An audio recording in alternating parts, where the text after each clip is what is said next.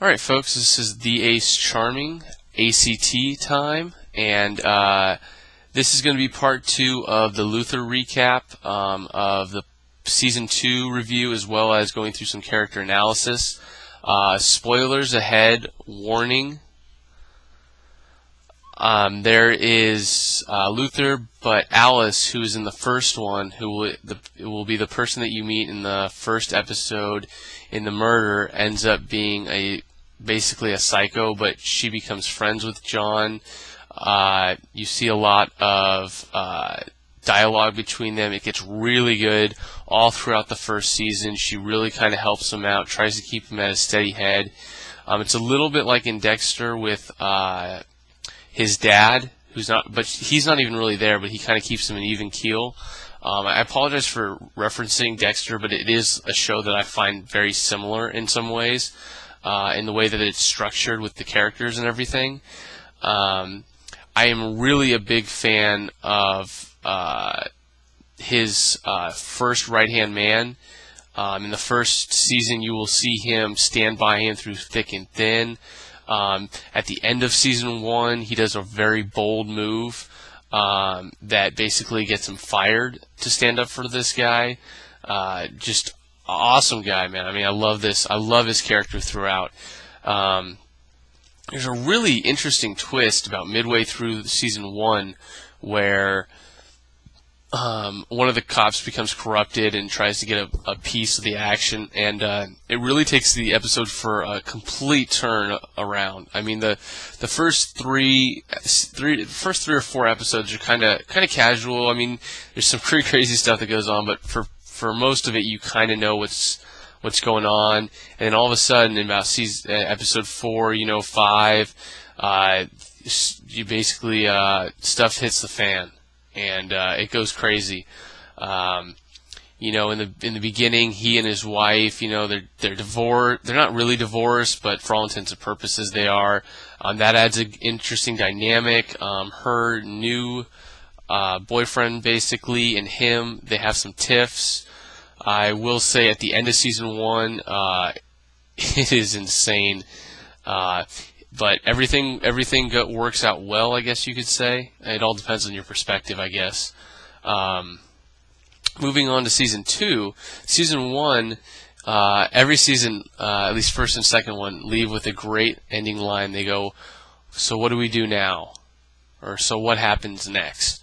And because in the first season, you're kind of like, I don't know what's going to happen next. Like, is there really anything else for this guy? I mean, this guy's got to be pretty downtrodden. But it does pick up in Season 2. Interesting the way that they wove the whole prostitution scandal in there. That kind of seedy underbelly of the world. I kind of understood it. It definitely took the whole series in a little bit different turn of events. Personally, I didn't really like the girl. Maybe it's because she was too young, and I really liked Alice. Alice ends up leaving to go because she gets captured. They basically bring her in because she ends up. I don't want to spoil too much, but yeah, she ends up getting committed to an insane asylum, and then John breaks her out. John Luther breaks her out, and so she's on the lam. So she ends up leaving. So I just kind of feel like there's an empty gap there because he always has kind of a struggle with her because she just doesn't understand why he tries to hide who he really is. She does some pretty crazy things. But in the second one, I just felt like the characters weren't as much. There's an individual that there's a lady that joins their squad, and she's kind of a witch throughout, and I really don't like her. I was kind of happy to see her get what's coming to her, not in a getting dead way, but she just kind of gets told to STFU, which is great because she's kind of prying, and this guy knows what he's doing. I mean, I can kind of see her being a little bit more the snooty person, but she just kind of needs to lay off, at least in my opinion. there's some crazy scenes with the guy that you really like. Man, I was like finishing up episode 2. I thought he was gonna die, so I wasn't sure he was gonna make it. So season 2 is only 4 episodes. It wraps up. Really cool. He ends up going to solve his problems and kind of just walks and says, you know what, leave me alone or I'll send over my serial killer friend Alice over to see you, and we'll basically destroy everything that you have and mutilate your whole body. And that kind of gets him off the hook. So I guess I just wanted to write these reviews because or at least say these reviews, so that some of you that are some of my American fans can check this show out. Maybe get some buzz started about it. I mean, I'm not in Britain, so I have no say on it. It doesn't matter to me. It all matters what BBC does. But it was a very good show. I've never heard of it. I doubt many of you guys have heard of it. I only saw it on the Ice Films for like 3 days ago, and I basically watched the whole season. I couldn't put it down. So that about wraps up the season 2. The characters, I still don't want to spoil too much. I gave you a little bit of the plot, but not much. I'll probably be doing some reviews like this in the future. If there's a specific Dexter episode I want to talk about, Breaking Bad, episodes that I really feel like I'd like to dissect or kind of have a question and answer for you guys.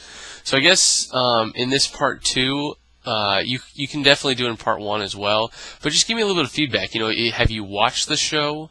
What did you think of it? If you had to give it a scale on a 1 to 10, what would you rate it? I would probably rate it about a 9.5. Season 1, I would have to say is probably a 10. Season 2 is probably a 9. I just didn't like some of the characters as much.